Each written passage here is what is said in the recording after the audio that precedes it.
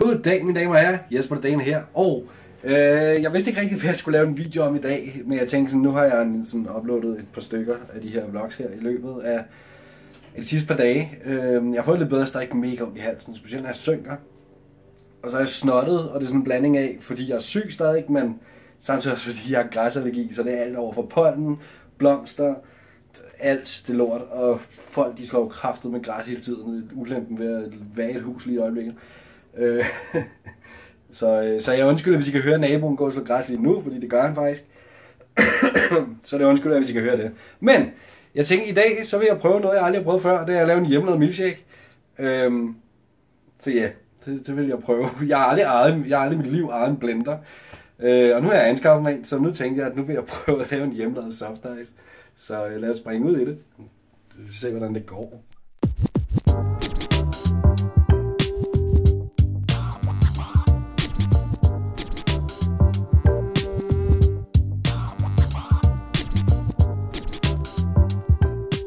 Jeg ved ikke lige, hvor godt I kan høre mig, når det er fordi kameraet står helt derovre. Det kan I jo godt se. Hvorfor står jeg og fortæller jer sådan noget? Glem det, okay? Glem det. Hvor fanden gjorde alle de her ting, jeg skal bruge? Og jeg har som sagt aldrig nogensinde prøvet at lave en hjemmelavet soft ice. Så jeg har bare købt en masse ting, som jeg går ud fra, man kan bruge til at lave en soft ice. Så lad os kigge på det, og lad os springe ud i det. Først uden og fremmest, luksusblåbær. Jeg ved ikke, hvad der er luksus over dem. De frostre. Er det luksusdelen? Hindbær fra Chile. De er ikke luksus. De er fra frugthaven. Mælk. Og en vaniljeis. 45 kroner. Prøv at se, hvor lidt der. Den er ikke engang fyldt helt op til kanten. Den går sådan her til 45 kroner. Har kraftedeme bare smag godt. 5, det er jo...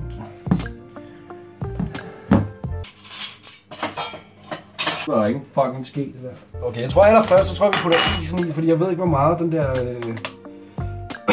med mælken og sådan noget kommer til at fylde. Jeg ved ikke engang, hvad forskel, eller hvor meget mælk kontra is, der skal i, eller noget som helst. Jeg har ingen anelse, faktisk. Så jeg tror bare, vi fylder i.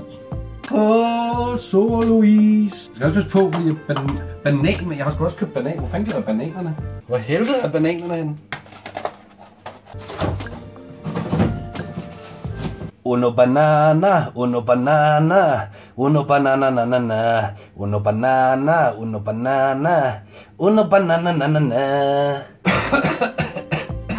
Hvad fanden sker der for den her? Man skulle tro, det var en majskolbe på den her måde, den her banan her, den bare lyst til at dø på. Som sagt, jeg har ingen anelse om, hvad ratioen mælk kontra is kontra frugt skal være. Jeg ved ikke engang, om det smager godt på de her forskellige slags frugt, men nu prøver vi at sprænge. Det må være en lille, tror jeg. Jeg ved det ikke. Jeg ved det ærligt talt ikke. Det dufter godt.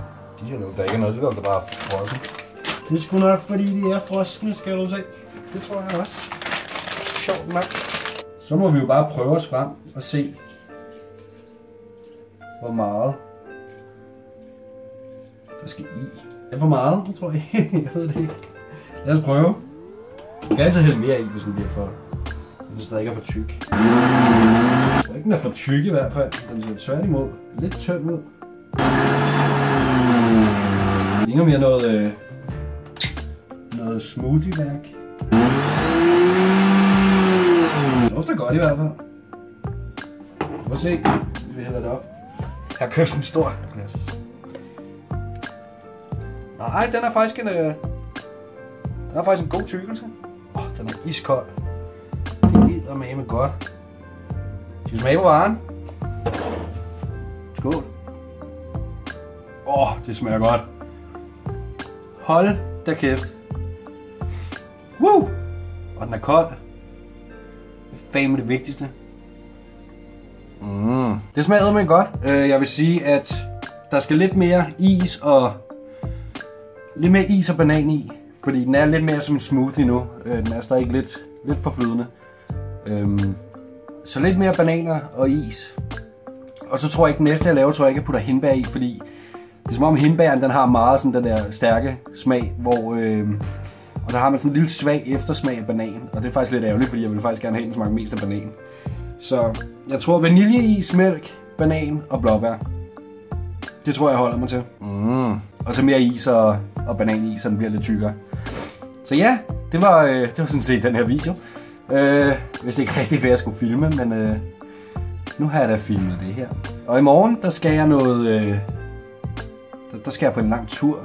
Der kommer jeg også til at filme, der kommer jeg til at vlogge fra. Det er en halvlang tur, jeg skal i morgen, fordi der sker noget stort i morgen. Jeg har lyst til at sige nu, hvad det er, men jeg vil hellere vente til i morgen, til jeg kan filme det. Fordi hvis jeg siger det nu, så har jeg ikke noget at filme i morgen. Jeg tror, jeg vil sætte mig ind, og så vil jeg optage noget mere Minecraft Prison til jer. Og så vil jeg nyde min kølige drink imens. Det tror jeg, jeg vil gøre. Eller så måske sætte mig lidt ud i haven først.